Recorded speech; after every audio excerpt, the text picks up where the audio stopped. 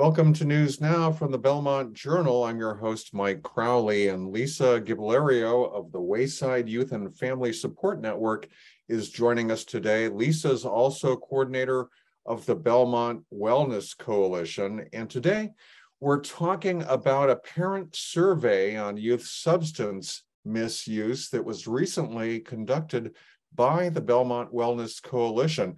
So Lisa, tell us about the recent parent survey that the Belmont Wellness Coalition administered.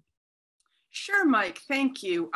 So we decided that having spent a year basically steeped in the youth risk behavior survey, which of course is a survey of students in Belmont, grades 7 through 12, and we really were dealing with that data, but we thought it was time to get some data from the parents of these youth to see what they were thinking about substance misuse, what they were concerned about, as well as what they were concerned about with regard to mental health.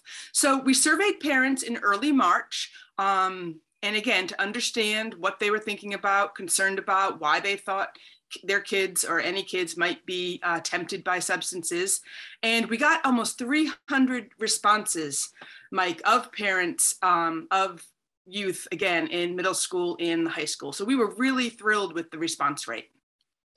Okay, well, so Lisa, the survey asked parents their thoughts about youth substance misuse, and I'm curious, what did the results tell us? Overwhelmingly, the results revealed that parents believe peer pressure to be the #1 reason that students are engaging in substance misuse. So we thought that was interesting.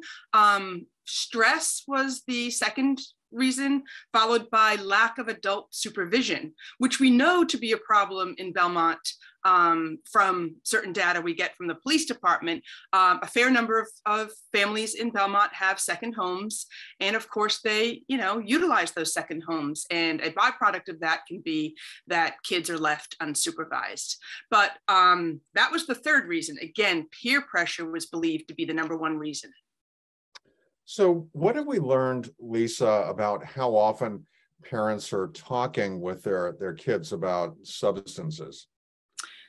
So we asked that question, and we asked about alcohol as well as marijuana, vaping of nicotine, and misusing prescription drugs. And what we found out that the responses were often, sometimes, seldom, or never talking about these substances with my kids. And I would say that sometimes was the overwhelming response to all of the substances. However, I would say if you look at the responses across the board, we learned that prescription drug misuse is the least discussed by parents with their kids.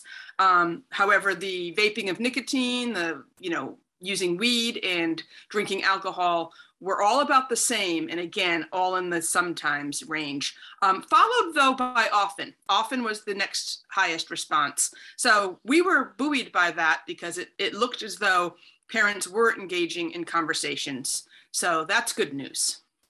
All right then. So let me ask about the mental health aspect of the survey, because the survey did attempt to address that as well. What did we learn about the mental health of our middle schoolers and high schoolers? Yeah, Mike, so this was surprising. We asked, what are you most concerned about with regard to youth mental health? Now, based on those youth risk behavior survey follow-up presentations that we did for about 4 months from November through March, maybe longer, we were hearing a lot from parents about suicidal ideation because the self-harm aspect had increased, as well as kids thinking about suicide, having a suicide plan. However, what this survey revealed was that the #1 concern, mental health concern of parents, was anxiety, followed by depression, followed by overwhelming stress. But anxiety got by far well over 200 responses as the #1 concern. Suicidal ideation and self-harm were much further down, getting maybe 33, 34 responses. So that was a surprise because, as I said, when we talked with parents in the middle school and high school, based on the YRBS data, we would have thought that the suicidal ideation would be higher, but it wasn't. Anything else, Lisa?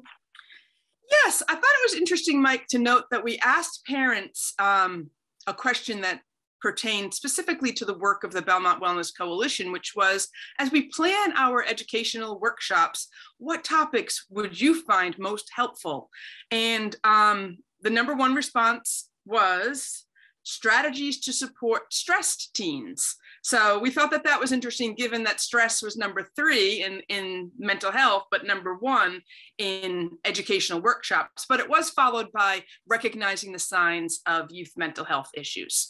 So we will, we're happy to roll up our sleeves and get back to parents in the fall and offer a workshop on strategies to support teens. And important to note that when we share those strategies, they are from teens themselves. We've also asked teens, what's the most supportive thing your parents and caregivers can do to support you? And we've got their responses. So we'll be sharing that this fall. And we just did a big workshop on understanding youth mental health at the high school in May. And we're happy to revisit that topic in the fall. All right, Lisa, thank you so much for walking us through the survey. And we will continue talking about this and other issues, and we'll see you next time. Thank you.